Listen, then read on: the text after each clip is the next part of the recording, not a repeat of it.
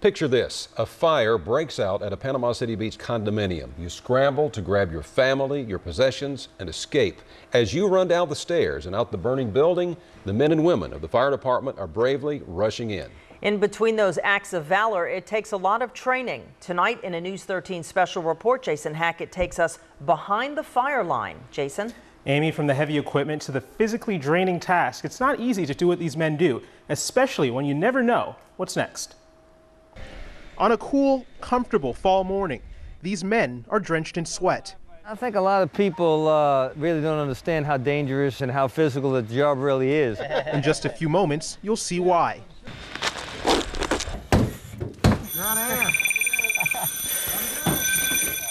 Once you get used to it. These Panama City Beach firefighters, under the watchful eye of Captain Joe Coco, are constantly engaging in crucial firefighter training.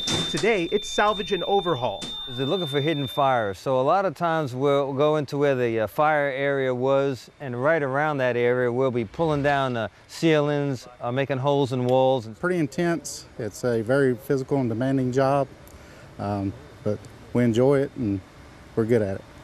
Armed with 65 pounds of gear, including boots, gloves, a helmet, and that all-important oxygen tank. Plug it up, take a breath. There, now you're on air. We ventured to find out just how physical it really is. This gauge right here indicates your air pressure, what you have in your bottle. When you get low, it'll start sounding off. All geared up, I slowly make my way in and receive my instructions. So we go across the ceiling.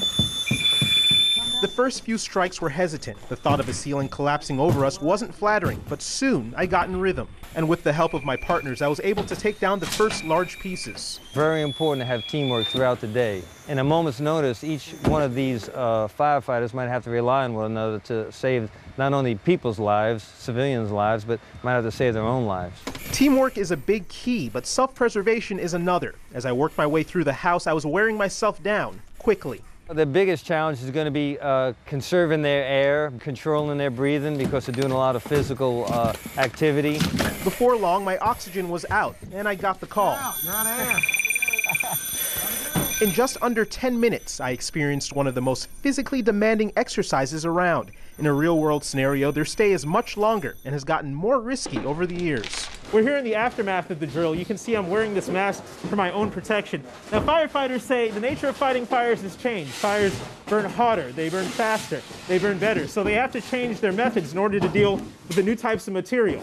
They've gone to even metal studs in a lot of structures, commercial structures, which is a lot weaker.